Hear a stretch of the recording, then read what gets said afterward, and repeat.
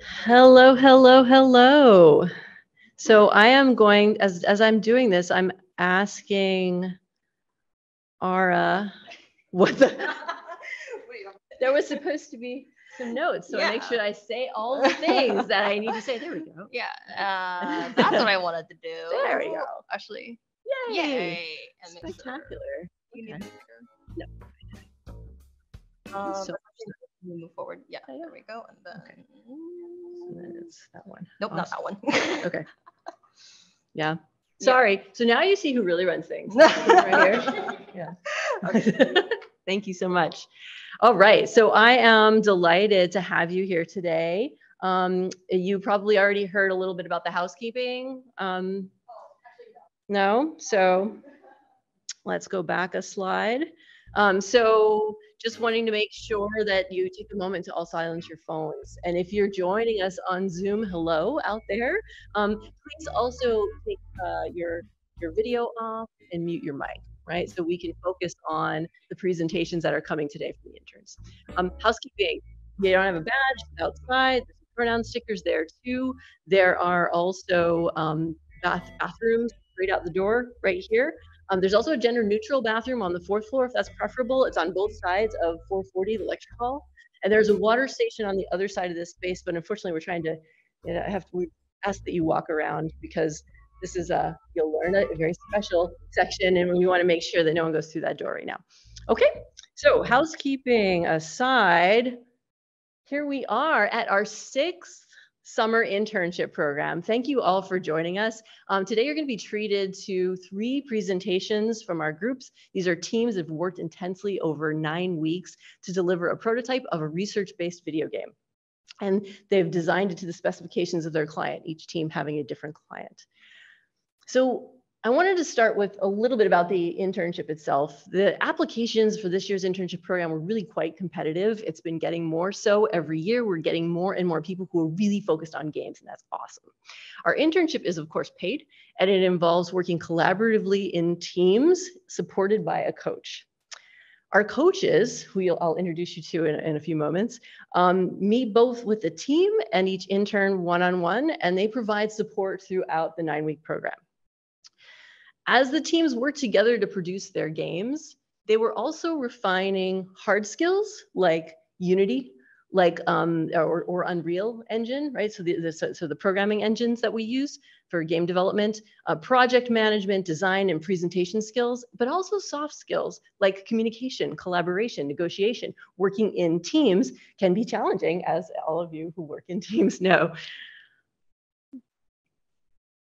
So each team has several roles. We have a project coordinator, we have an artist, we have a designer, and we have a programmer. And depending on the needs of that particular project, we might have a couple, 2 people in each role. But importantly, at the end of the internship, all of our interns have added a game that they have contributed significantly to their portfolio of work to share with future employers. Our program is funded by the National Science Foundation and has been since 2019. We have this site here, which started 2 years ago, and our sister program at UC San Diego, which started in 2019. Just a moment about neurodiversity. Neurodiversity at work has become a really hot topic, in part because it's clear that standard workforce recruitment, management, and retention pathways really tend to exclude the neurodivergent talent that is here in this room today. And it leads to significantly lower employment rates among neurodivergent people, and particularly among college-educated people, which is perhaps surprising. There are some efforts to address this in the community at large, although most of those efforts have focused on computing and tech. And specifically, there's been a real focus on quality assurance analysis. But I don't know how many of you are QA analysts in this room. Anybody? Anybody? It's not exactly a job for everyone. Just as folks in this room have a lot of creative talents and interests that they're bringing to their job, so too do the neurodiverse folks in this room. They want to bring their wide range of talents, interests, skills that are highly valued in the workplace, and particularly in game design and development. You're about to hear from our colleague, Pierre Escaich. Pierre, apologies, I'm not French. Pierre is a games industry veteran leading nothing short of a revolution at the AAA game company Ubisoft, where he is leading his team to develop new recruitment, management, and retention pathways to increase the chances of engaging and retaining valuable neurodivergent talent in the games industry. And I'm now going to ask Pierre to tell you more. Yes, thank you very much, Leanne. Can you hear me well? Can. Thank you, Pierre. We'd like to see you though, too. Yeah, I'm going to try to my camera if I can't activate it. Sorry, folks. That's okay.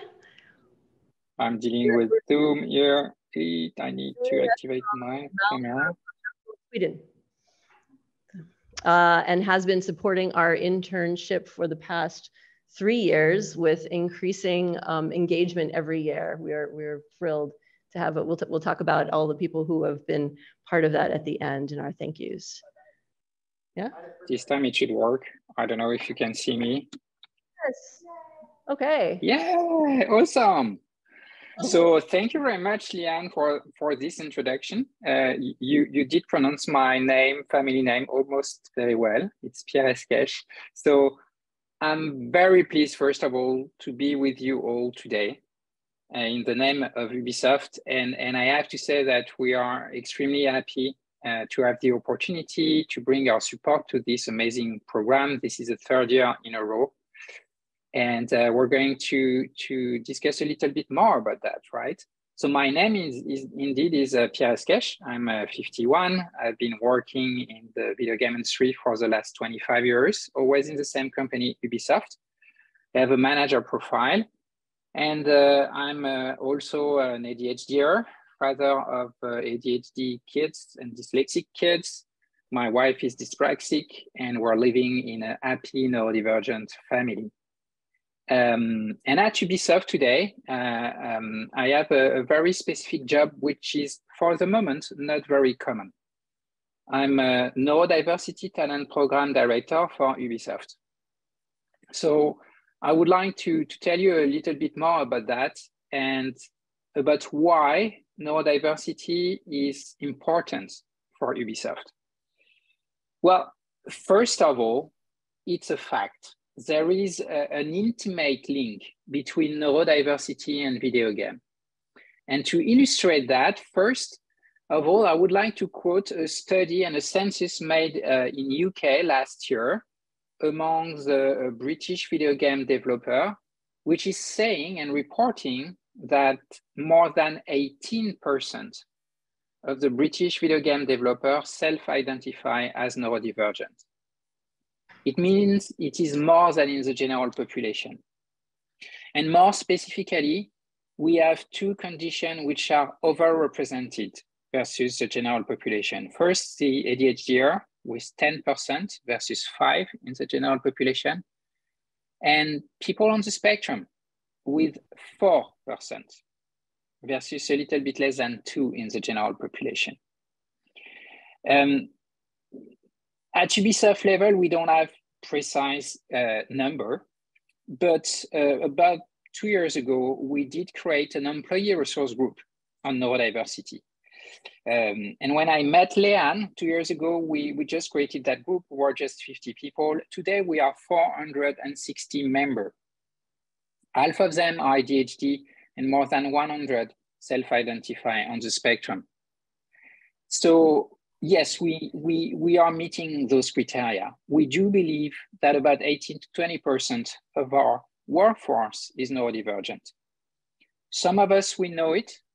Some others don't know it yet.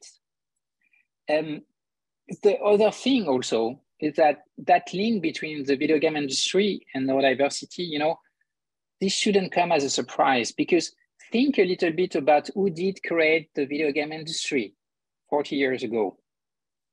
Geeks, nerds, techies. It's us. We did create the industry.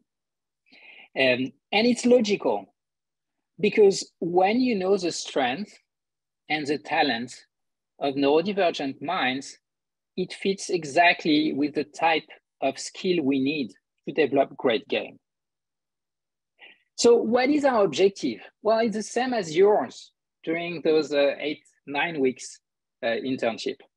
It's to try to make the best game ever.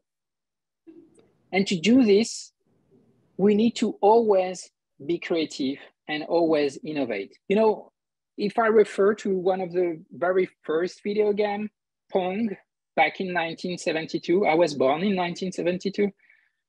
Well, it was the craft of an individual or a couple of individuals. You know, at that time, creating a game was like playing football 2 versus 2 on a small, tiny field. But technology evolved, and creating game today is just like playing football on a field that increases its size every 10 minutes. We're adding new player, new job, new skills constantly. And today, AAA games may gather more than 1,000 developers, 3 to 5 years development time, budget over 100 million US dollar.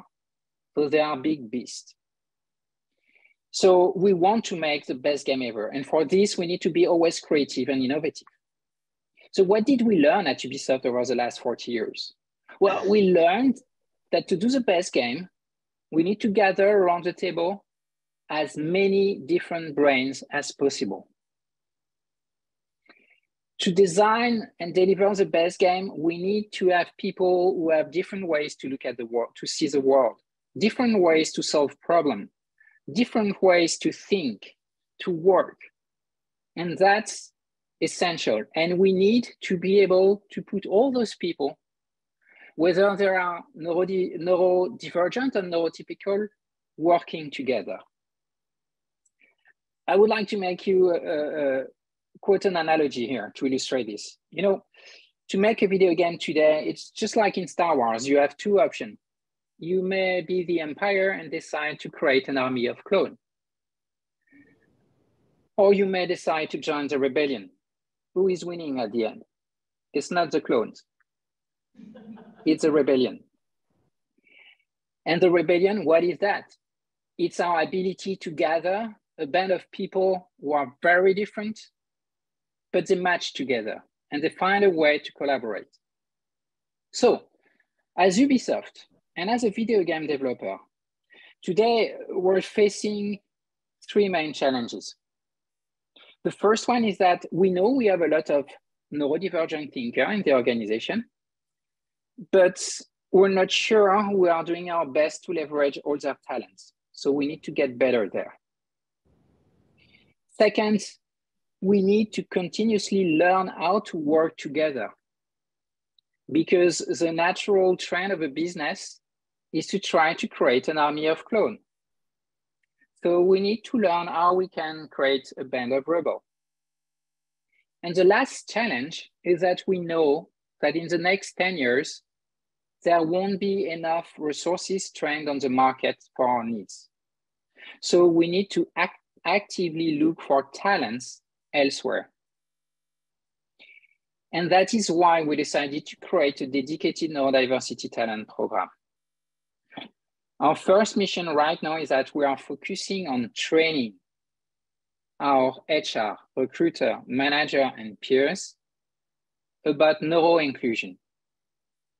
We raise awareness on what is neurodiversity, what is neurodivergencies, what it means. We try to explain how the brain is working, that the talent of each of every individual, they are coming with needs, requirements, work environment specificities. Second, we are working on improving our ways to include different thinker, different brain. Because today, we have some great individuals, great managers, some great HR who are able to collaborate, integrate, and work with neuroatypical folks as well as neurotypical. But it's a knowledge in the end of a few individuals. So now what we try to do is to expand that knowledge to the entire company. And ultimately, what we want to do is that we want to continue to recruit neurodivergent folks in the future. and more if possible. So again, I'm going to stop there, but I would like, I know you're going to showcase your work. It's an important moment. So I want to congratulate each of you for your involvement over the last 9 weeks. I'm really eager to see the result, and I really hope that you will have the opportunity to join our industry, and why not Ubisoft. It's sure that our industry has still some work to do to be more inclusive, but I can tell you that at Ubisoft level, we're trying to do our part. And the secret recipe to develop the best games is to be able to be more inclusive. Thank you for your attention.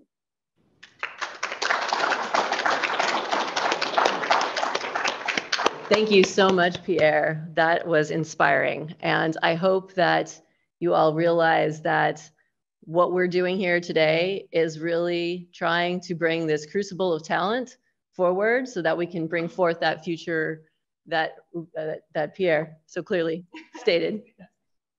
Thanks, Pierre. Okay, so now to, well, are there any questions, I guess? Have any questions of Pierre while he's here? I mean, he'll stay and listen, but most likely. But it is late for him. Okay, wonderful. Okay, so I just want to make a moment to introduce our coaches. I'm going to ask you to all stand up. Ori Seitz and Yijun Shirley Chen and Shravan Dinakaran. All of these folks are graduate students and members of our lab, and based on what I told you about what they do, you will hopefully appreciate the management training that these folks had over the past 9 weeks. It's been fantastic, and they have been wonderful guides for our teams. That cool little logo in the corner is the symbol for our lab, Rehabilitation Games XR, and Shirley, being the entrepreneurial PhD student that she is, has placed a study. We don't just make games during the summer, we make games for research purposes, and there's a study you might want to check out that's out there, and over there. just so you know. Okay, so now what you've been waiting for are the projects. And I think Ori's gonna go first, and each of the coaches are gonna introduce their team. Thank you.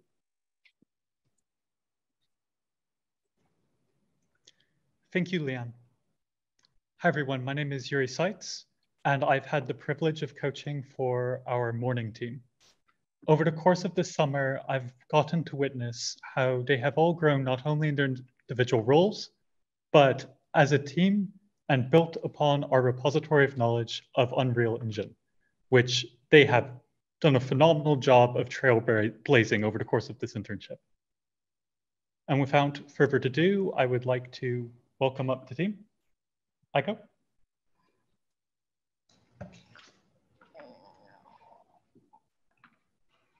The team, guys.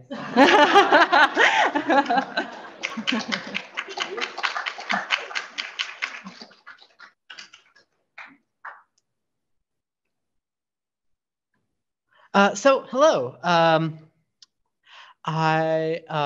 Welcome to our presentation let me check the mic. There we go, that's good. Welcome to our presentation for the game Ice Cream Pierce. So at the beginning of this internship, we were given the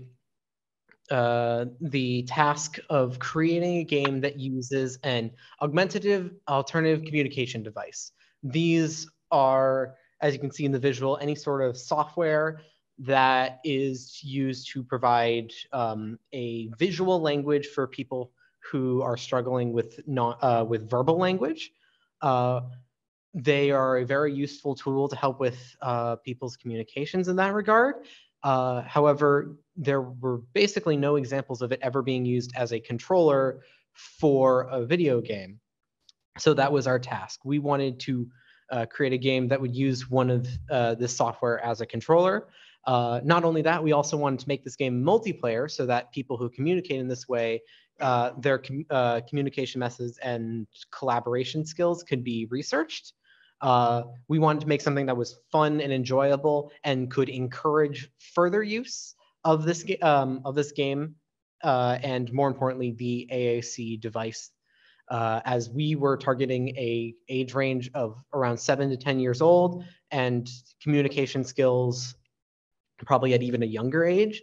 So our main goal was to just make positive memories attached to this device so that people continue to feel encouraged to use in the future. And while we made one game for this, we also made sure the engine for our game is easily reusable for multiple games so that this sort of control style for games can continue to be used. That being said, our idea that we came up with for the game is a game called Ice Cream Pierce.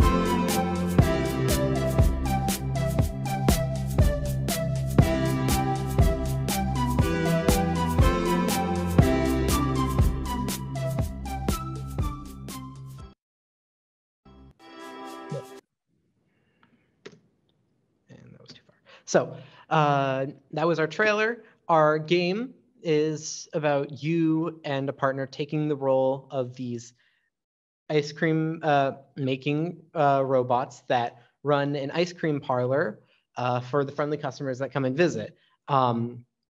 Customers will order and will make an order for ice cream, and this order will be made up of 2 scoops of ice cream, both of which can have a different flavor, as well as an amount of whipped cream.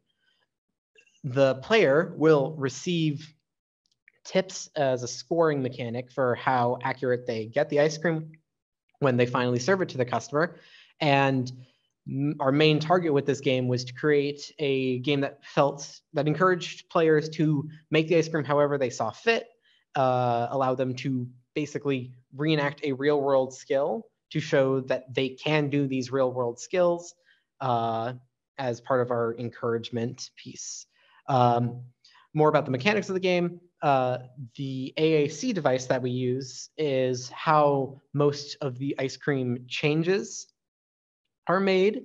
The ice cream, the colors, which would be the flavors, as well as commands like making sure whether you're choosing the top scoop or bottom scoop, whether you want to have more or less topping, and when you're finally done with your ice cream to serve it, will all be attached using something called Seaboard, which is one of these AAC devices, which you can see a picture of in the slide.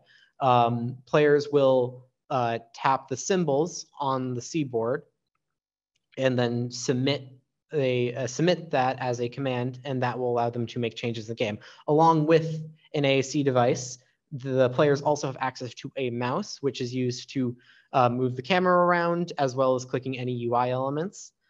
And yeah, so that's an overview of our game. Now getting on to the specific roles each of our team members possess. I'll start with me.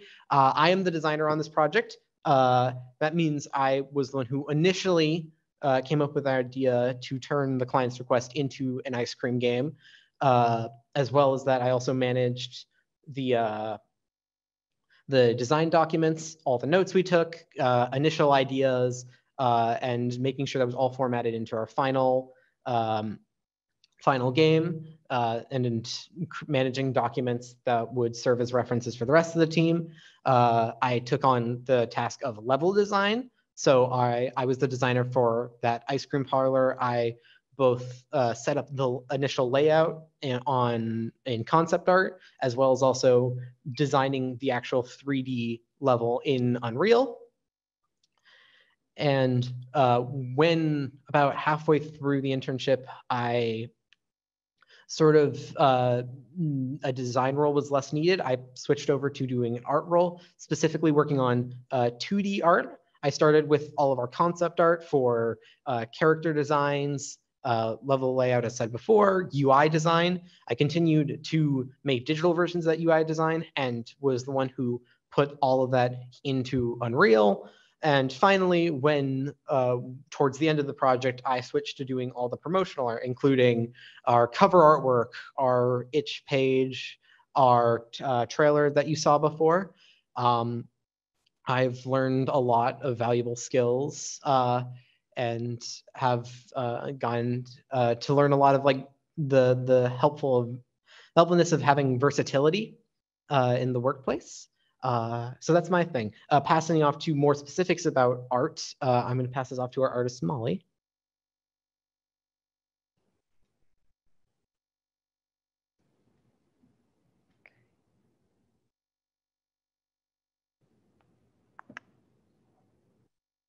Yes. Okay, so hi, I'm Molly. I am the artist for our team. Most of my involvement was more on the 3D side of things, while Aiko did more 2D art. But part of that, working with Aiko, I took her concepts and translated those to 3D. And as you can see on the examples, these are more 3D models that you'll see in the game, such as the whole interior layout, the bell, the ice cream cones, and all other kind of props and decorations. When I was doing this in mind, I had to make sure we were using in kind of an accessible, friendly color scheme, since our target audience for kids are younger and they might have sensitivities to color. So we had to use a lighter pastel color palette to make sure it wouldn't be overwhelming for them. And more of the interior props, we were going for more of an old, ice cream parlor aesthetic. So you can kind of see there too. We have the fridge, the booths. We were just kind of keeping it to a rounded aesthetic just to keep it simple so it wouldn't be confusing for the kids as well. And the second half of what I did was I worked on the customer models and the player model. We wanted to use animals because, you know, kids, they love animals all the time. So we have a cast of 6 animals, different ones, and we themed them, a few of them, around therapy animals, just as coming up with the accessibility thing too, because these kids might also have therapy animals, as you know, maybe a guinea pig or a rabbit, or we have maybe even like chickens. Some people have all kinds of therapy animals as well. And they also did the design for the player model. We kind of ended up calling it Toaster Bot, since it's kind of got that boxy shape to its body. And we just wanted to keep it simple as well, so it wouldn't like scare the kids. So we just have, following with the theme too, we just have their jointless, so it would just kind of follow this very simple aesthetic, since we just wanted to keep everything very simple, since that was what is in mind for our target audience in doing that. And with that, I'm going to pass it off to Jack. Hello, I am Jack Navarrete. I'm one of the programmers, and I worked on the Pure Play plugin concept, which was a way to connect the AEC board to Unreal Engine with some quality of life. So this is how it works. We have people, we have the players plugging in their C boards into the game, and then we have the Python script take some the button information from the C board, and then taking it and uploading it to a web server API that works more like a dedicated server. And then this will collect the button information and send it to a database, MySQL database. And then this MySQL database will be pulled into the API again for that information to get sent to the Unreal Engine C++, which is querying the API. And then the C++ sends it to an HTTP communicator blueprint in Unreal Engine. So what I learned from making this plugin was that Unreal Engine does not actually have support for SQL databases, because there is no such thing as SQL queries anymore in Unreal Engine 5. That's the reason why we have a MySQL database API connected to it. The C++ and Blueprint was a bit interesting, because they're two very different languages. Blueprints are a visual scripting language, and C++ is just a more of your rudimentary language like Python. It's C++ was a bit of a challenge because it's not like actual C++. It's more on the side of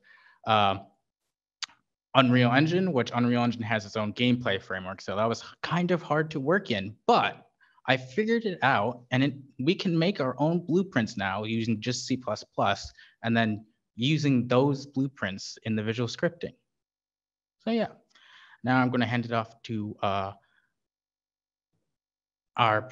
my fellow programmer, Carl.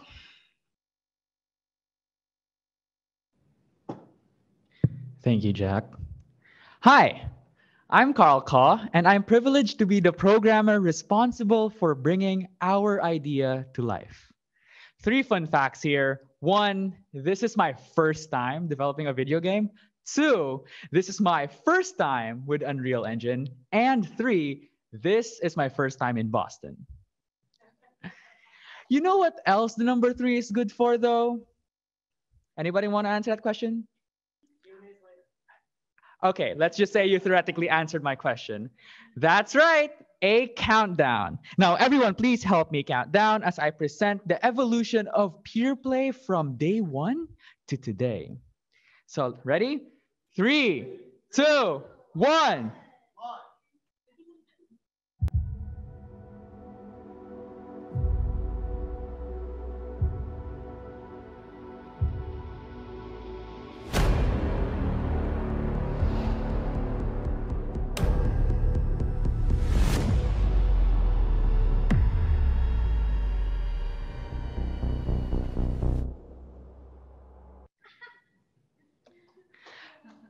Thank you. The best part, I learned so much. I learned that doing Unreal was essentially being like in the first stage of dating. You know how you first get to Unreal in the surface, know Unreal on the surface, runtime editor and layout tools, viewport for assembling in-game assets, material editor for coloring and texturing our 3D models in the game, blueprints for logic, player input, and coding the actual game, UMG used for user interface design, and timelines for animation. All of that effort only to be met with a compile error message. Man. Though I did learn a lot of stuff. While working on peer play, I realized that chaos isn't always a bad thing.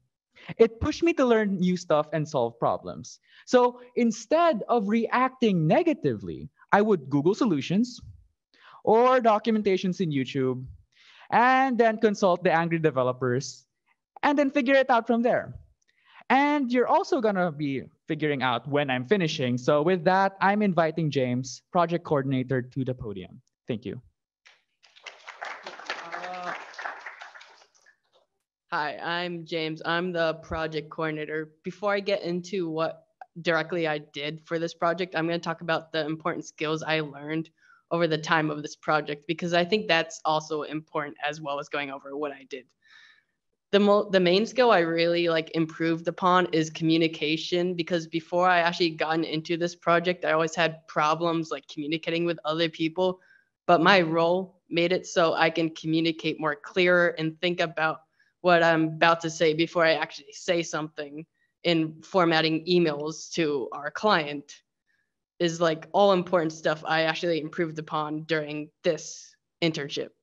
Another thing I like to talk about that I really learned throughout this internship is the time management skill, which I had really bad problems with organization and just creating deadlines for a specific task to get done before I actually started working on this internship. So I think it's important that I actually learned how to manage my time correctly so I can actually do better at many tasks in the future. But I'm going to talk about what I exactly did during this internship. But my main importance of this role is to make sure that the I can communicate with the client so she understands what we're creating and what we're planning on putting in, so we can actually talk to her about all the important stuff we want to put in, and then we can go over like what's the most important stuff to put in, like what's the expectations of the game when it's over the next meeting. And another thing I like to talk about is the importance of exit tickets. Exit tickets isn't okay. And the exit tickets are the most important thing, one of the most important things, because it really tells every single person in my peers, like it tells my peers what each thing needs to be done to accomplish the next goal in the game. Like without exit tickets, the game wouldn't be neatly made. If you know what I mean, yeah. Exit tickets are just always one of the most important things to put out inside the game, because it just organizes everything and it completely makes sure that each important part of the game is done well and not rushed and actually is functional. All right, before this presentation ends, I would like to quickly thank everyone for making this a surreal experience possible for all of us. Thank you. Yeah.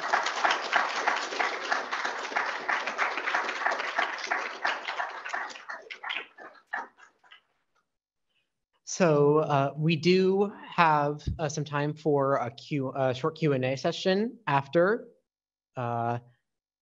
So feel free to inquire, ask us anything we might know.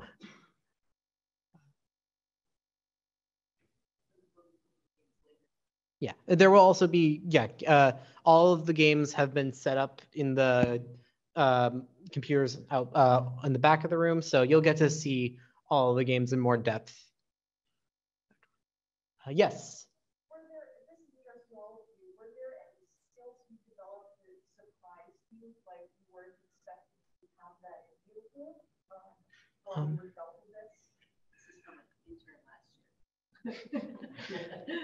I can answer that question. Okay, go ahead and repeat the question, and then. Well, the question is, any surprising skills that you weren't expecting to have learned and seem to have found out about during the internship? Jack, go ahead and come up.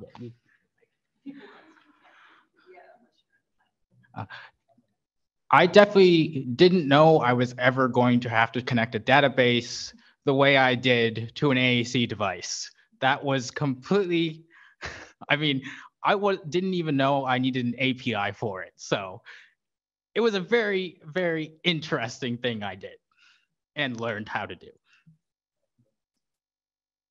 As somebody who's been delving in the fields of product design and front-end development, it was really interesting for me to develop a new skill in this internship.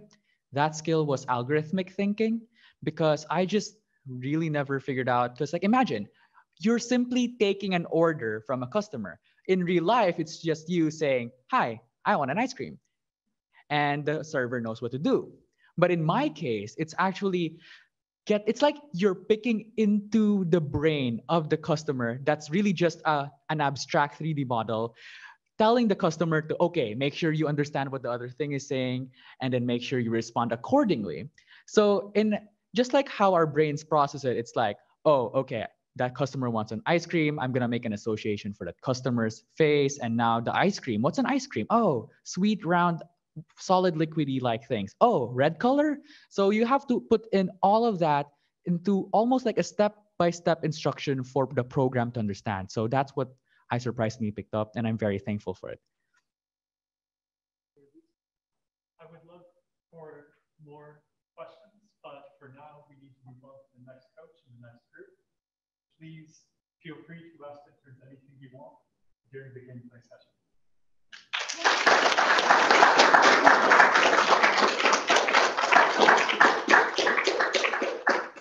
Alrighties, and with that, I'd like to go ahead and bring up the coach of Rhythm Power, Shirley, to go ahead and introduce the team.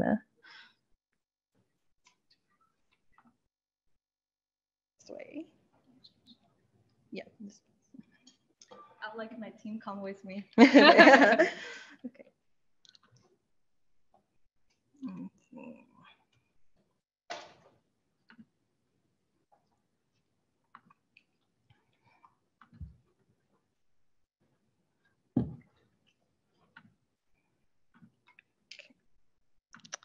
I love technical difficulties. Okay, cool. Sharon's loading.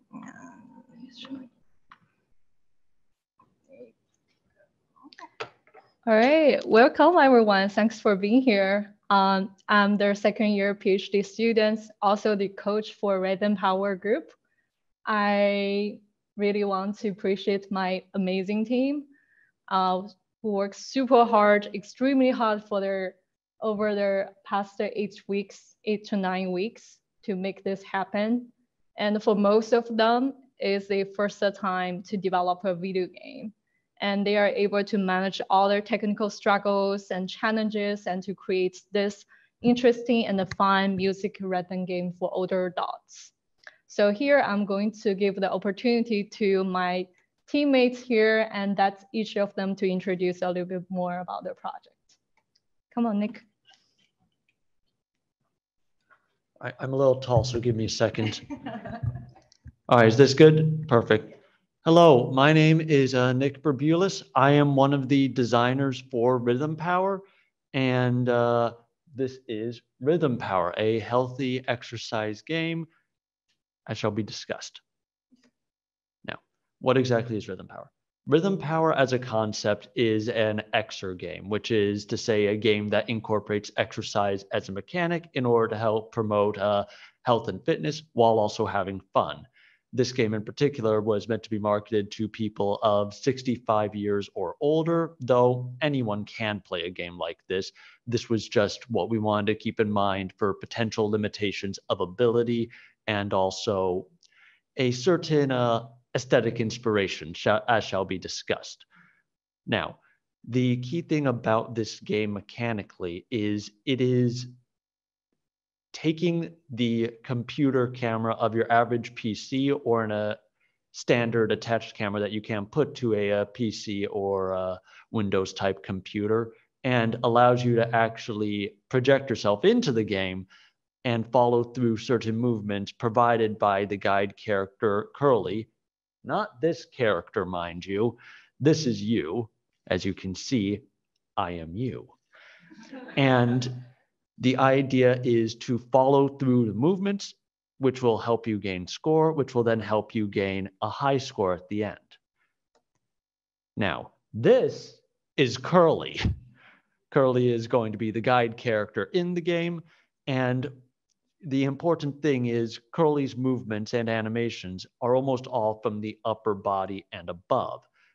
This is something that shall be discussed more by Abigail a little bit further down the road. But one of the early concepts we had was that things were supposed to be from the upper body and higher so as to ensure research purposes. And we developed a varied song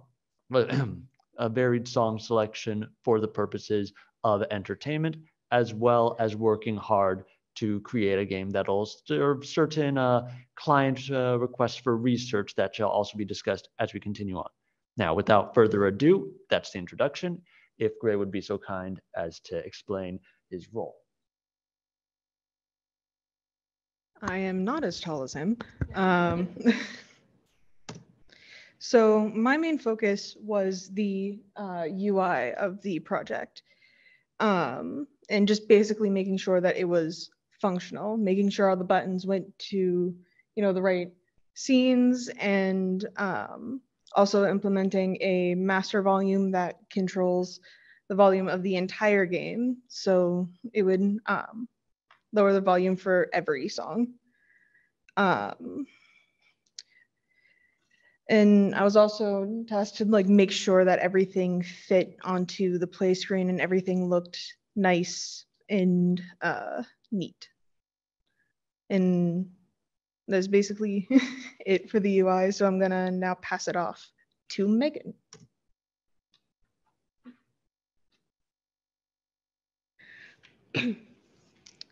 Hi, my name is Megan Gibson, and I was the artist for our game.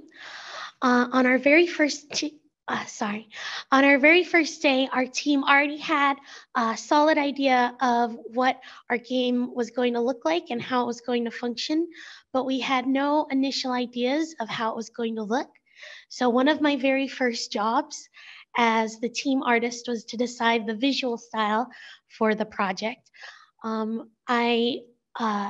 I put together 4 different concept boards inspired by different exercise fashions of the 60s, 70s, 80s, and today.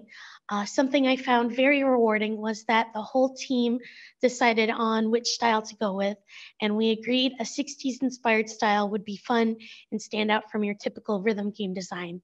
I was heavily inspired by 1960s variety show sets, the chair exercise videos, and mid-century exercise fashion.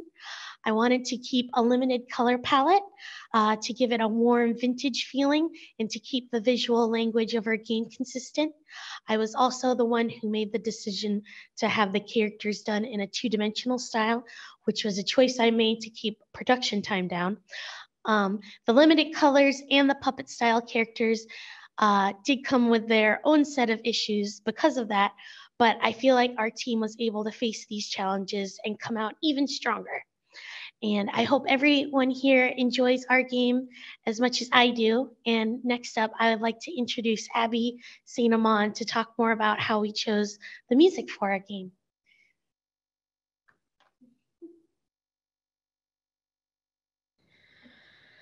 So, hi, as Megan said, I am Abby St. Amand, and I am the second designer for this game, along with Nick.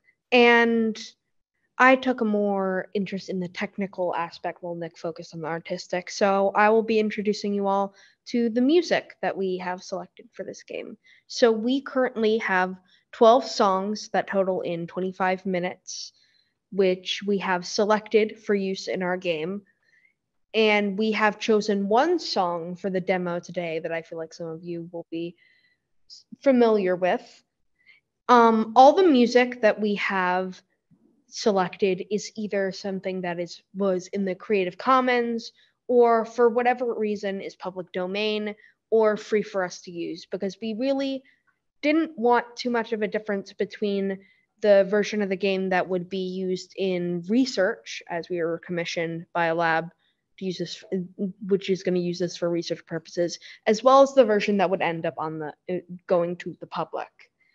And despite being that we couldn't use a lot of like well-known songs, we were able to find many songs that not only went with the era that we were going for, but fit into many different styles and rhythms. And we were very grateful for all the incredible resources that we had. Now, moving on to the dance moves, we have 22 dance moves finalized and animated. And these are what some of the movement icons would be on the little scroll bar that comes up on the side. That I love the little illustrations that Megan has made. And these moves are all inspired by different dances, workout routines, and yoga poses. I spent a lot of my time looking at the Golden Girls workout video and different dancer size videos, and was able to find a good amount of inspiration. Once again, as Nick explained, we are focused on upper body movement for both the safety of the player as well as from a technical programming standpoint, because the last thing we would want is someone to be dancing and falling over and hurting themselves. So it's really easier if the player is just sitting in a solid, non-rolling chair. It greatly limits the risk of them falling down and hurting themselves, as well as it means that we only need to worry about animating the top half of the body. So it is great from a programming standpoint to not have to worry about animating the legs. And despite it being 3D movements that we are using, we were able to successfully manage to do it on a 2D plane. And to go into more of the tracking and how we were able to model and do such movements, I will hand it over to our other programmer, Patrick.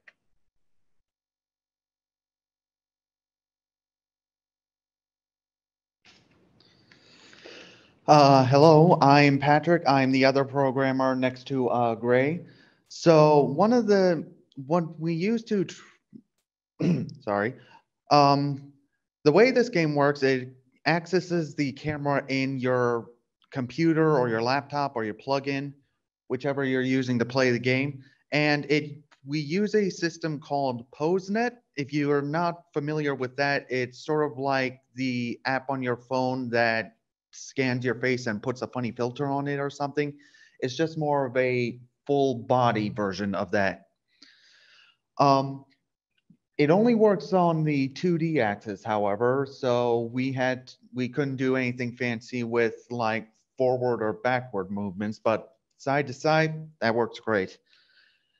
One of the downsides of using this, however, is that using multiple people at once tends to glitch the camera out a little bit. You can see just by watching this, it is a little stiff, to put it.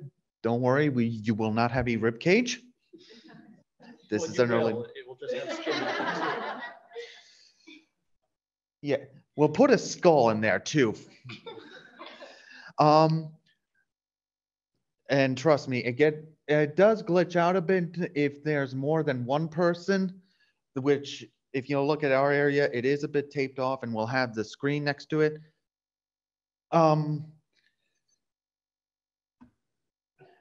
On top of the PoseNet, something else I helped out on was the 2D animation. We tried using Blender originally, but that proved to be a little difficult because that relies on 3D models, and we were trying to apply it to a 2D sprite and 2D images of Curly and Swirly.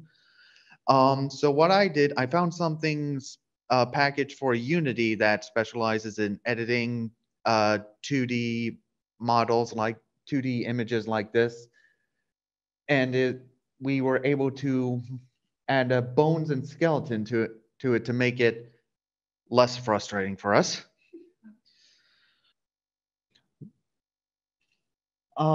Aside from that, moving on, we had the point collection along with the UI, and for that, I will pass that on to my other fellow programmer, Gray.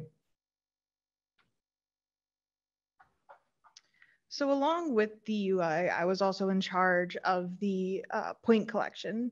And very early on, we decided as a group to have kind of like a bullseye colliders. There's an outer collider and an inner collider, which will equal 10 points if you hit the inner collider. Depending on how many points you get, you'll get a letter grade. The only way you can get an F is if you get 0 points, which you'll have to actually like try and miss everything. So, if you succeed, you'll get an F for your effort, And so if you, what will be discussed on the next slide, and Nick will go into more detail about it, is that if you hit the inner collider a certain amount of times, you'll get a power-up bar. So I will let him continue on with that now. Okay, as mentioned in the start, one of the things is that our client specified that this is a game that is meant not just for entertainment, but also for research purposes. And one of the things was seeing how the game itself and the performance of the player, their heart rates would change if there was a power-up, if there was a mechanic that would end up changing or at least perceiving a change in the gameplay. And the idea for that was the titular rhythm power bar. Now, this would be a function where after hitting the dead center of the bullseye a certain number of times, you would charge up the bar, and eventually, once you've hit the maximum charge, for 45 seconds, about a minute maybe on some songs, depending on the length, you would end up getting 2 backup dancers that would join you, with those backup dancers, accompanying the movements and letting the stage feel a little bit more alive, maybe also some neat visual effects. And one of the key things about this, though, was that this was only supposed to be visual. We could have it be that there was a point multiplier or that the beat of the song changed, but instead the idea was that it should only be visual. It should be, as we nicknamed it, a placebo power-up, where it potentially will cause the player to change their behavior, but there will be nothing to actually change the game itself in order to skew any results in the change of the player, which is something that we thought was very interesting as a function, and we believe would have had a big impact on things like heart rate and elevation and potentially even accuracy, which would have been an interesting phenomenon. Now, moving on to the next part, we have Brian, our programmer. Well, no. Thank you, Nick. Our PM. 9 weeks, you still can't get over. Hello, I am Brian Eckelman. I am project coordinator for this wonderful team. I want to talk a little bit about our partnerships and how that has really been my role and the way I've been able to most leverage my existing skill set to support Rhythm Power. Game design is not my field. It has never been my field. Advocacy is more my field. But I found ways to really contribute all the same. And through our combined work, I think we made something that we can all say was a true success. So in terms of the outside support, pretty early on in the project, I thought we should try to get a medical stakeholder opinion that might be helpful in both making sure that our moveset was safe and doable by our older population, target audience, but also make sure that it would meet the project goal of maintaining their heart rate. And in fact, when we got in touch with a nurse from the PT department, Elena, and she gave really useful feedback that our moveset was great, but we needed to remove the pauses between player moves. Initially, we had the game set up as an almost Simon Says type format, where the move would be shown and then the player would follow it up. We switched that over to a synchronous format, more like in the vein of Dance Dance Revolution, in order to maintain the increased heart rate over the 10-minute period of time that we're aiming for. And that was really useful and important feedback. In addition, we ran through several technical issues, and I was able to quickly contact and get connected with the folks up in the IT department in the library here, and they were extraordinarily responsive and helpful. So in general, community partners have been enormous asset for us. I want to thank the entire team. It's been a pleasure and a privilege working with all of you. We really had excellent synergy with each other from the very beginning, and we were able to have a big picture gameplay loop vision planned before the end of the first day, and that was enormously helpful, but also impressive. We hit the ground running, and kudos to us for that. And I think we successfully made something that we can all not just have on our CV, but truly say we succeeded. We can be proud of this. Well done, everybody. I also want to give a special thanks to the staff here in the internship who have done so much to support us, going above and beyond. Firstly, to you, Shirley, for guiding us through the development process, connecting us with useful resources along the way, and supporting us every step of the way when we got stuck. Also to Leanne, our client, for giving us really useful directive feedback towards which project goals which would be highest priority and also most actionable at a given point, and also connecting us to amazing outside partners and giving us really great professional advice. Thank you, Leanne. And last but not least, to Ara, whose decisive yet compassionate leadership has taught us all so much about how to effectively inspire other people. I think I speak for everybody when I say that working under you I've learned more than I thought possible about how to be the best kind of leader I can be, and anyone can be. There's truly no one else I would have rather had leading the ship. To all of you, without your success and support, none of this would have been possible. Thank you from the bottom of our hearts. We hope you enjoy grooving out to Rhythm Power. And I will now turn over the floor to questions.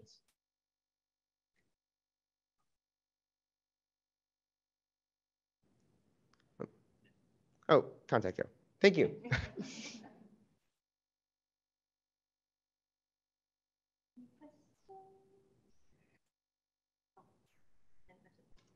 For people that are online, feel free to ask questions too, and I'll try to capture it. Thank you.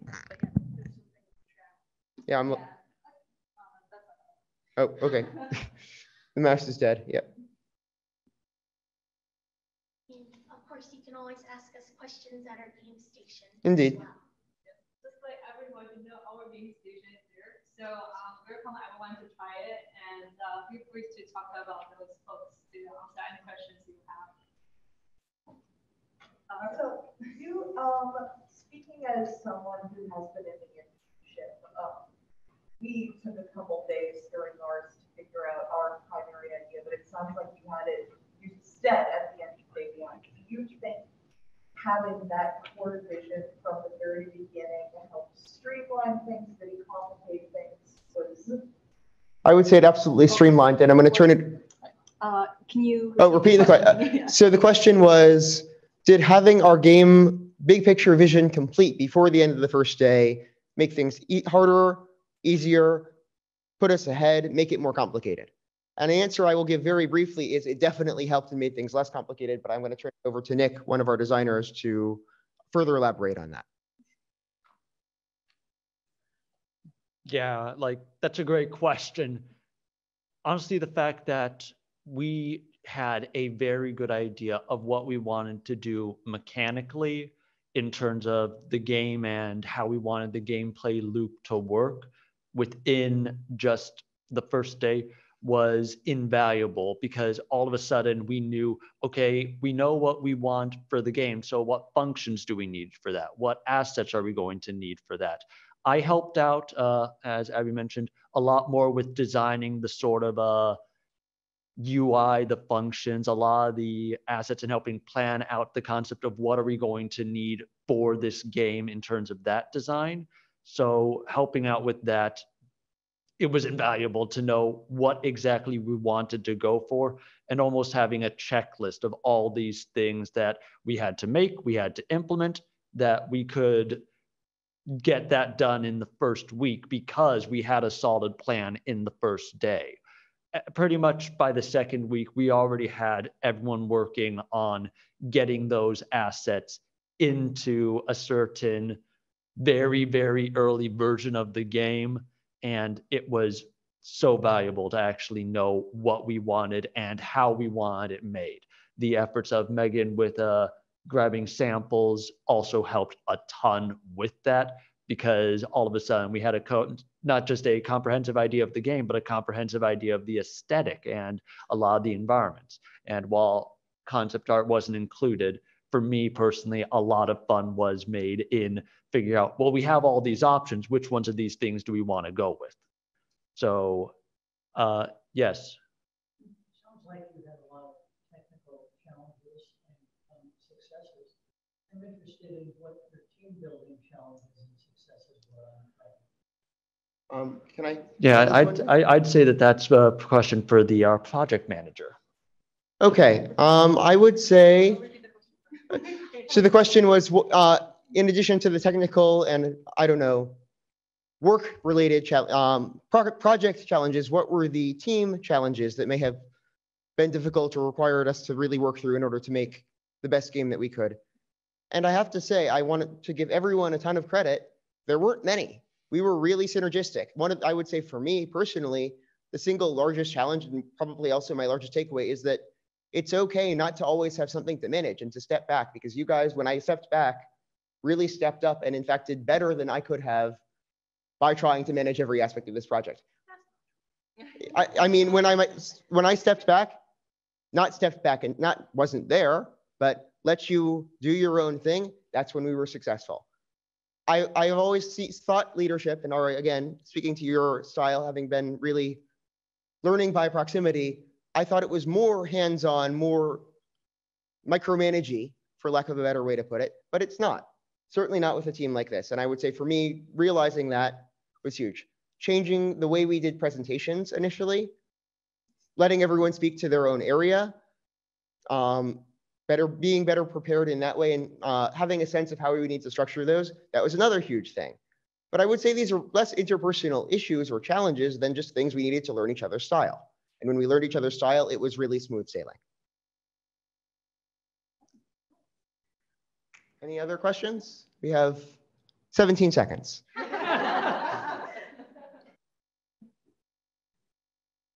Okay. Actually, I might be wrong.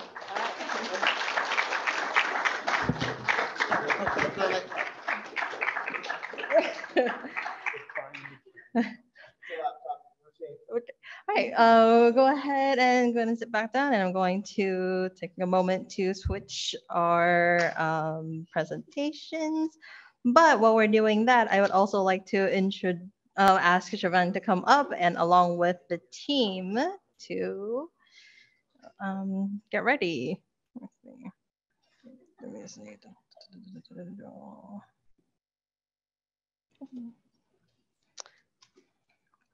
Okay. Make sure. Okay. There's also just a couple other things I need to do. Let me try to get that. 1 second. Let's see. Job. Oh. Do I know what I'm doing? Okay. Okay. Go. Share screen. Okay, and I need to fix some other things. So 1 sec. All right, here. Okay, then.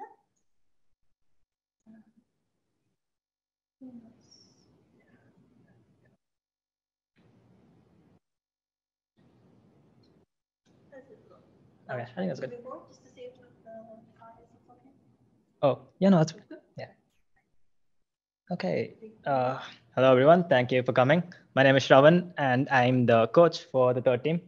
We're Chukoskie. The last 8 weeks have flown by pretty quickly, and it's been really great to see this team come together to create and develop these ideas we've had. They've not only fit into their individual roles very well, but they've also worn different hats to contribute to the project as a whole. So I'm really excited to show you guys a project, and I'd like to introduce Grace to kick us off. Hello, I'm Grace McIntyre. I'm the project manager, and I'm going to take you through a majority of the presentation before turning it off to the rest of my team. Before we get into our app, I would like to set the stage with some statistics. So 3.3 million people, or 11.3% of the US population, have diabetes. 1.45 million Americans are living with type 1 diabetes, which accounts for about 3.75% of all diagnosed cases of diabetes. Now, this may not seem like a lot, but remember, redheads only make up about 2 to 6% of the USA's population, and we're not exactly viewed as a rare sight in the US. According to the CDC, medical costs and lost work and wages for people diagnosed with diabetes total to about $327 billion yearly.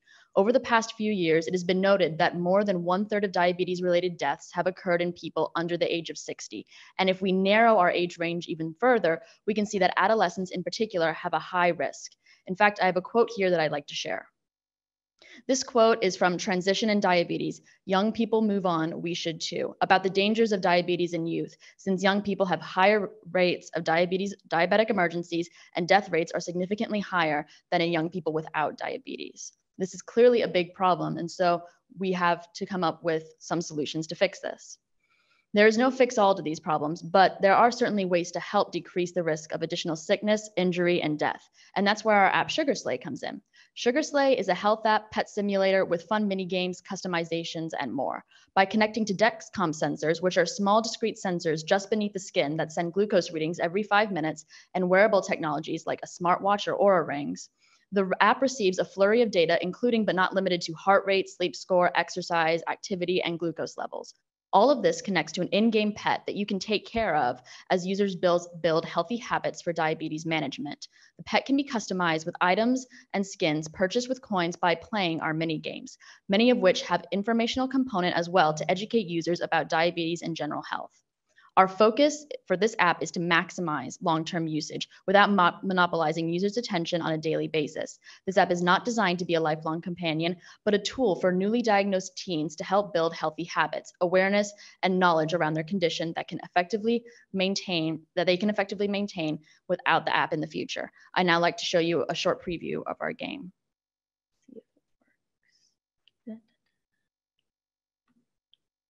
All right. There we go.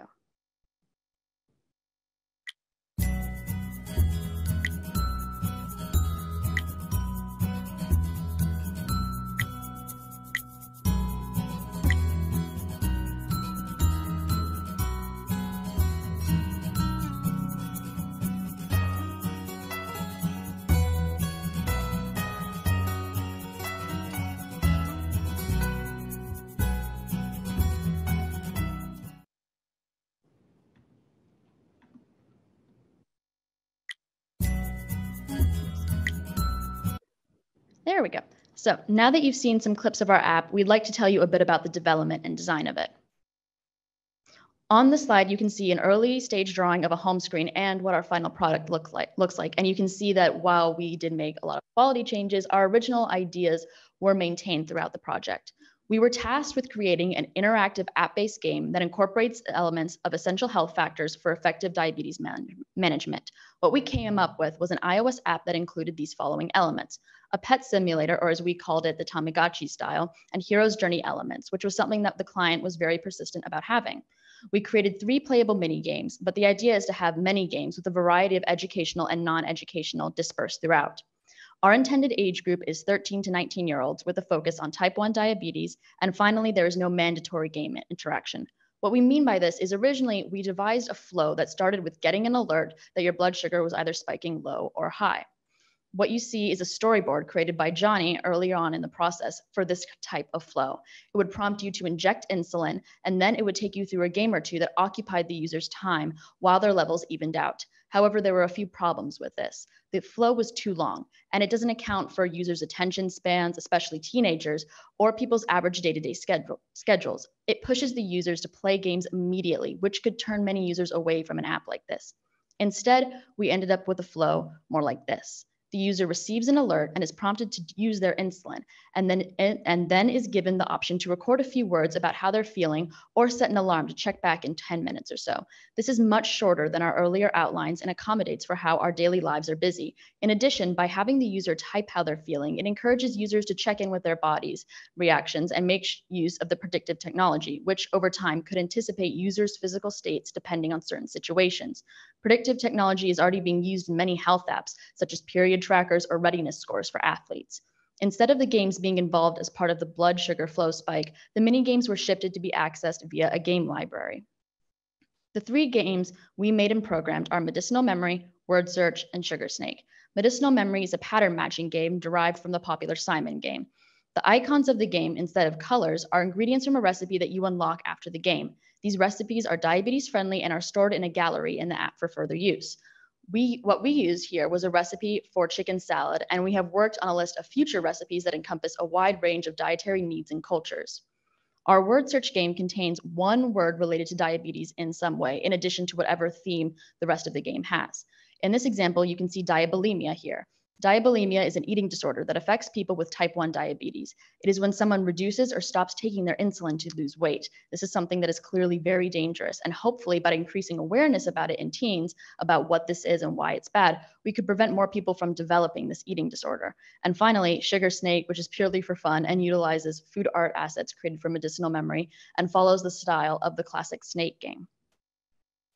To incentivize players to play the games, you will earn points at the end of the game, which translate to in-game coins. With these coins, you can purchase customizations for your pet, customizations that you can see here, all created by our artist, Molly.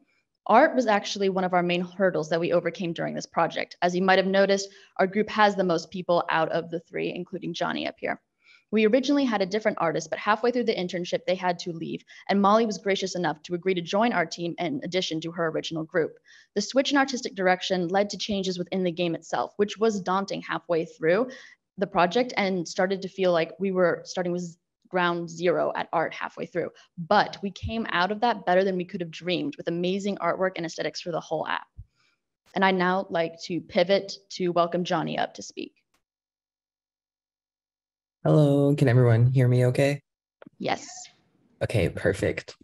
Hello, my name is Johnny. I use he, him pronouns, and I was one of the programmers for Sugar Slay. I'm very sorry that I couldn't be there in person today as I'm currently in San Francisco, but I'm very happy to still be able to participate remotely.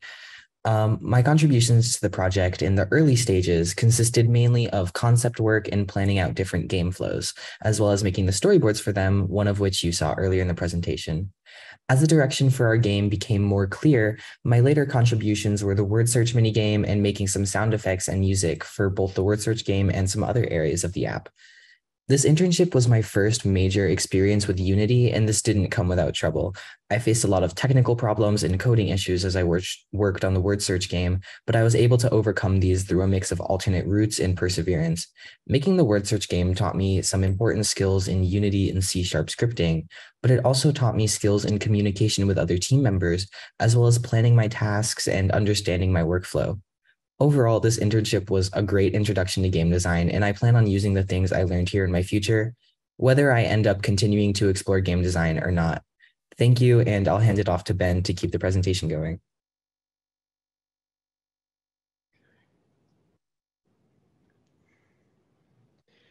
Okay, sorry. Hi, my name is Benjamin Rush. I use he, him pronouns, and I am one of the 3 programmers for Sugar Slay. My main contributions was like the management of the GitHub repository and the coding behind medicinal memory and the sugar snake games. This internship gave me a chance to apply the hard and soft skills that I had learned in my in the college classes I took as a game design major up in Champlain College to a real world setting. This greatly helped when communicating with teammates and navigating technical obstacles, including conflicts within the repository and implementing iOS functionality. It also helped with coordinating with the 2 other programmers in our team to ensure all the code was implemented smoothly and without bugs. This internship also gave me a chance to participate in real-time hands-on communication with a client that was directing our development and vision for our product, an opportunity which I had not gotten yet during my college courses. And I am going to pass this off to Luca. That's how you pass things on, folks. Anyways, good afternoon. My name is Luca. I use he, him pronouns, and I was the designer for the Sugar Slay team. So, oh no. Oh no, did we go too far? Maybe. We'll see. There we go. Okay. As I was saying, my contributions were mainly designing sketches for the multiple frames for our memory game. I also came up with some of the storyboard ideas for 2 other mini games. The first one was done by Johnny, but I kind of filled in for him after he took on more of the programming responsibilities. And towards the end, I also thought and cataloged some ideas that could later be implemented into the final product, even though our team didn't directly work on them.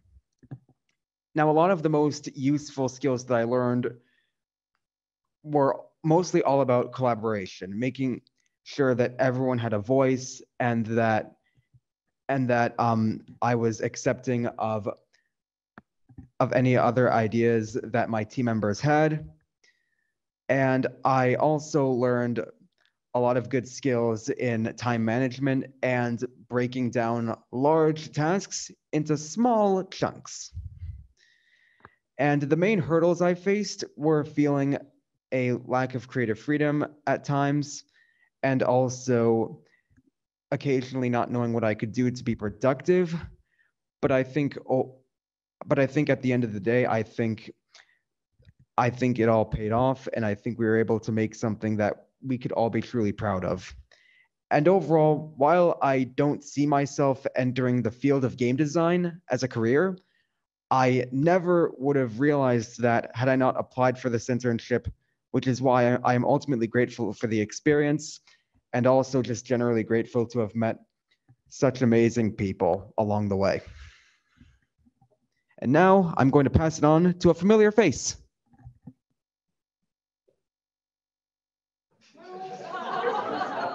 I thought it was no, actually, that was all part of the play. You know what? I'm not doing that. See? Teamwork. All right. Hi again, it's me. With a more formal introduction now. Hi, I'm Carl Kaw, an international student from the Philippines who will be studying in 7 different countries for my bachelor's in AI and neuroscience. I am one of the game developers of Sugar Slay, with a focus on research and UI UX. I designed the screens on Figma and then coded them on Unity. I consulted hundreds of screens, from what you can see over there, to know the why behind every element in the game. From meticulously positioning the large glucose monitor to the place where our eyes typically rest when we are looking at our iPhones, to the more boring buttons that ensured a seamless user flow. Coming to the internship though, I feared that I couldn't bring my best because I, like a lot of us, am recovering from burnout. I did not know any Unity, but that was a good thing.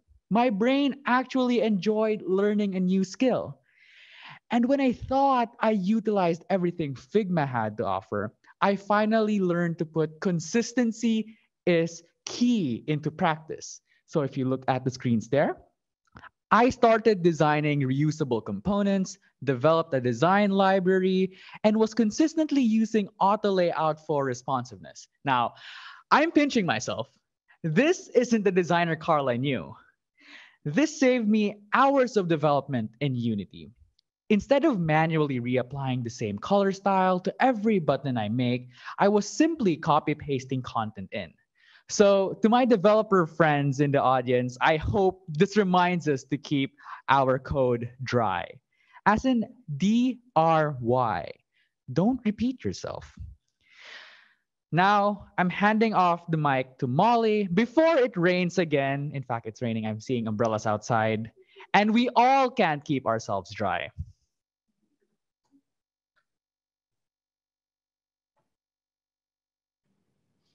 Okay, so yeah, nice to meet you again, Molly. I'm also an artist for this team as well. I was more of a later addition, but I think I got pretty used to it. For my part of the project, I mainly worked on, again, art assets, but this time more 2D art assets since this was a mobile game.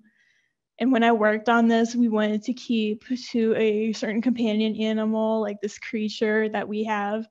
If you've probably already seen plenty of the concept art of it, but when I was doing this, I was using more 2D programs, which I'm not as used to. I do have a background in 2D art, but this was more of an experience for me because I got to use more of these programs, which were like Krita, Photoshop, and Esprite. Esprite was more specifically a pixel program. The other ones are regular 2D programs. And other details that I got to apply to this, I guess, in being a new addition, I was using my ability for being adaptable and just adding detail and making sure that we were organizing our style and making sure we were applying it correctly. And one of our other obstacles in general was the onboarding process, but I feel like, and by sheer coincidence, I also was diagnosed with T1D. I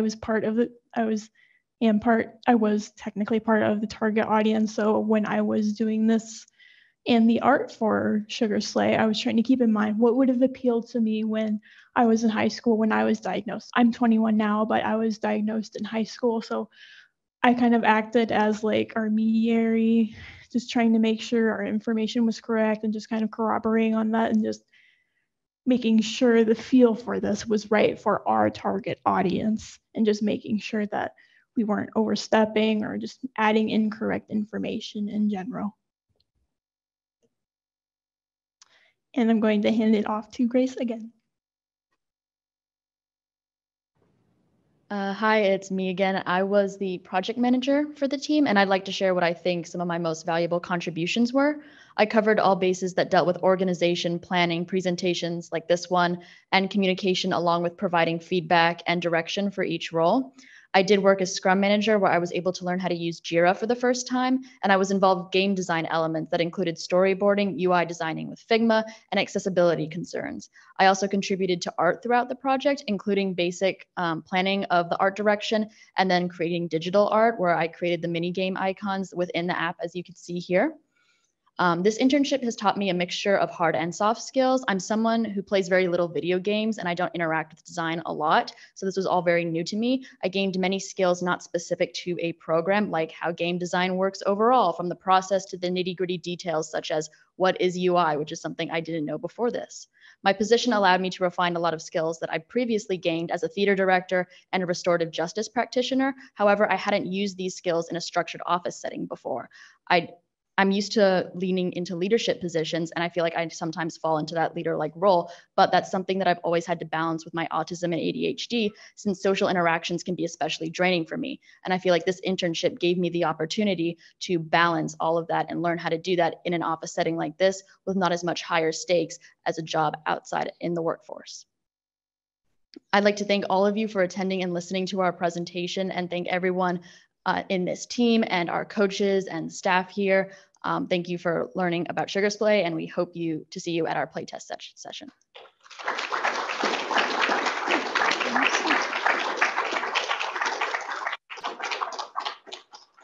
And we'd like to open the floor for any a question, comment, or feedback.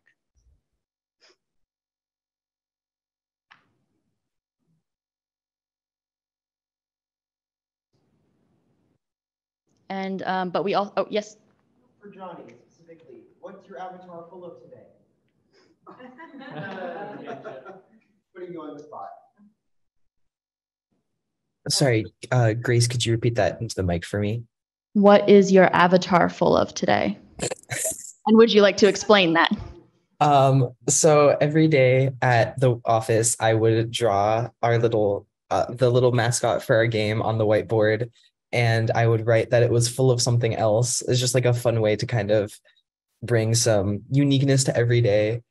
Currently, I'm full of some very harsh lighting from my window next to me. I was just it's full of technical difficulties. So yeah. And thank you all for. Oh yeah. Yep. Yeah. So there was a question online asking, "What is GitHub?" For anyone that would like to explain. Ben, come up here. The question was, what is GitHub? So, okay, great. Now I gotta explain what GitHub is. So like GitHub is like the official term for it is like a version control software, but like basically it's like it's kind of a way to like allow like everyone to like work on a project without it like without it like conflicting or overriding like another person's work. So like how it basically works is that you can make like these like kind of like branches, which are kind of like basically like separate versions of the project that like separate copies of the project that like someone can do their own work in, and like that way in case there are any bugs or anything that like those bugs wouldn't move on to the to like the main version of the project, which is like like the final version of the project. Sometimes it just shows up on the main build anyway, so like it at the end like it almost didn't really matter, but like like it's just kind of a way to help like keep things separate, and when it would come time to actually put those features onto the main build of the project, we would like merge the branches to the main. So that in essence is kind of what GitHub is, I think. Yeah.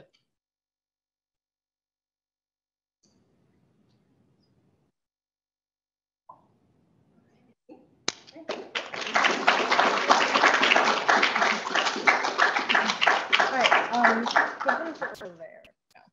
Yeah.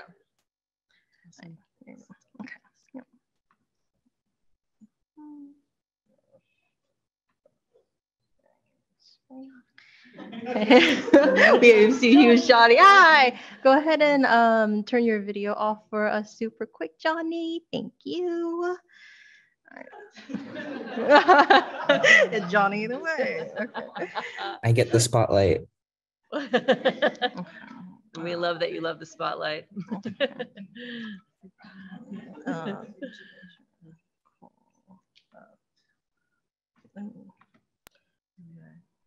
It's loading.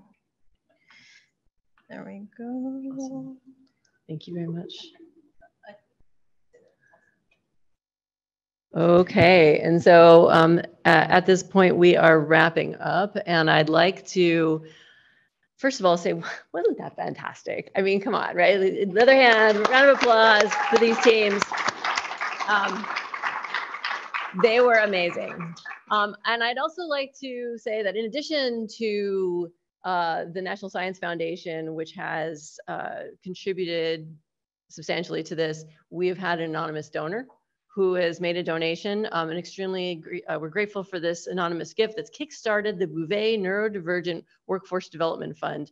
This fund allows us to continue the programming that you saw here today and offer additional opportunities to job-seeking interns. Actually, 3/4 of our interns are headed back to college. And so this is sort of like helping them get ready for when they are in the workforce, looking for that first job. But a couple of our people are ready. They're out there. They're looking for jobs right now. And so this fund allows us to extend a couple extra opportunities to them. We would appreciate any attention that you can bring to this yourselves, sharing through your network. So please feel free to take a photo of that QR code so you can get the website. It will take you directly to a Bouvet link if you have someone that you want to share it with, or if you want to donate to it yourself. We also have many people to thank. All of their icons are up here. Okay, so here we go. Of course, we're going to start with the National Science Foundation for supporting this program since 2019. And this year we were awarded a supplement to the program to extend our work to look at remote work opportunities. As we all know, since the pandemic, a lot of the world has gone remote. That is very different. You saw how well our interns work together. They actually really didn't like it when we told them that every Wednesday they were supposed to work from home. but it was something that is actually good to get used to. What kind of work works well from home? What kind of work works well when you're together? And it's work that we are examining in our research. And we want a major thanks to Pierre, who you heard earlier today, for supporting our partnership with Ubisoft for the past 3 years. Pierre and his team have provided us with some real valuable real-world context for our interns, for our program, to know that we're not joking, that your skills and talents are really desired in the workforce, in the game development design workforce, and that they have been providing that leadership training for us. And they've also provided mentors who are currently working in Ubisoft that identify as neurodivergent or who have family members who are neurodivergent. And these folks include Brian Bartram, Chloe Patricia Hodgson, Megan Hobby, and they participated in a QA session that we had for our interns last week. And then Marilyn Briand will be hosting a workshop tomorrow that is on specifically getting started in the games industry. And so we have 2 more days for our interns to sort of wrap things up. We'd also like to thank Aspire at MGH, and especially Jack Lewis at Aspire. Yeah, okay, we got a couple people who are fans of Jack. I know that Jack is online joining us today. He recommended to us a number of really talented interns to our program, and he's been providing guidance to our group on issues of neurodiversity in the workforce. He gave a lunch and learn workshop on this. And also he connected us with a teen group that's part of Aspire. So we had younger teens come and actually get to see and play test the games and get inspired to be part of this in the future, right? That there's actually roles for you, stick with games, there's a future there. Okay, I told you that this started in San Diego many years ago. But we moved here to Northeastern 2 years ago, and Ara came with me. You've heard lots of great things about Ara. We're thrilled to have her here. And we were really excited to come to Northeastern because they are renowned for co-op opportunities and experiential learning. So what a great partner we thought that would be. but wow, were they ever. So we are super grateful for the time and talent from our Northeastern colleagues. And I'd specifically like to thank Dean Gregory Aboud and co-op faculty who are here, Max Sater and Eric Brenner from the College of Engineering. Yeah, all right. For reviewing the interns' work.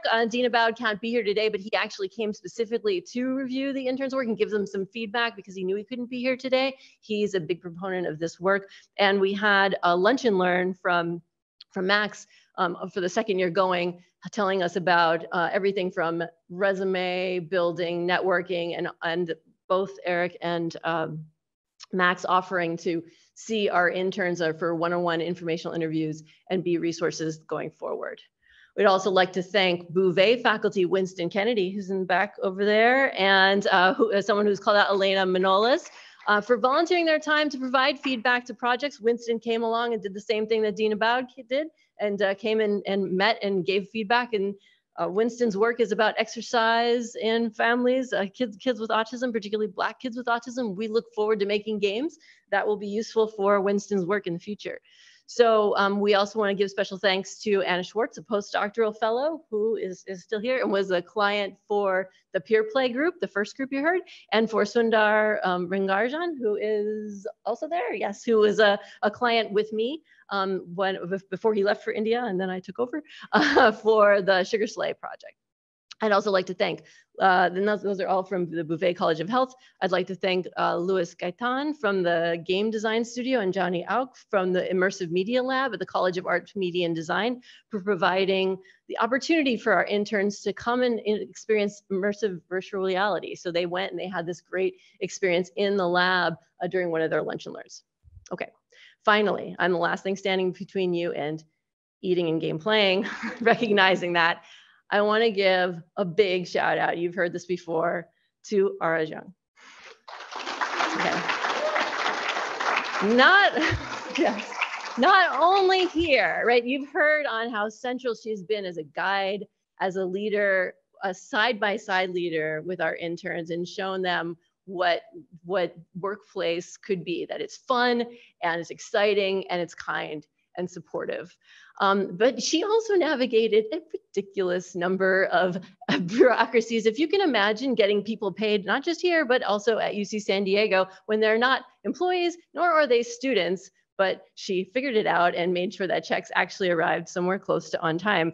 So she's been doing this for a while. She also helped support our sister program at UC San Diego once we moved here, which is a big deal because they're now all on their own. So again, big shout out to Ara. Thank you so much for all you do. I want to ask for a little bit of patience from the families here as we want one big group picture before everyone takes off of all the interns. If you can all stand up here in front of our sponsors, we're gonna do that quickly. And then we're gonna ask that I think lunch is here and ready, right?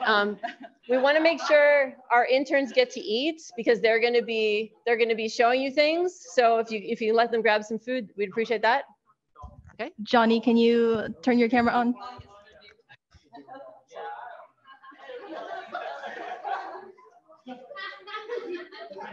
Am I on the big screen? Yeah,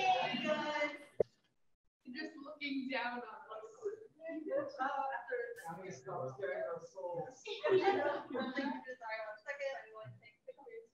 right, smile, 1, 2, 3. All right, I'm gonna do 2 more, 1, 2, 3. Johnny, you said you'd like to be a All right, 1, 2, 3. Okay, all right, we're gonna have the coaches come in too. Wait. Stay down. In the middle. Give the camera to my father behind you. Or give your camera to my father behind you. You can take it. Oh.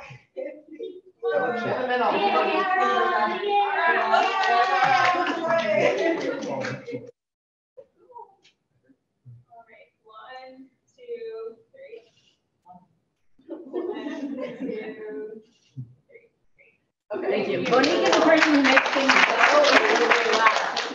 She can do this. Awesome. Okay, so folks, why don't you guys go first and get food? Yeah? And then everyone, there's gonna be in the back of the room, there's 3 stations set up for games. Okay. All right, so yep, thank you again for taking the time to come in. I want to also thank people that were here remote. And thank you for your support. And we're gonna go ahead and yep. All right, cool. And thank you so much again for coming. Cool.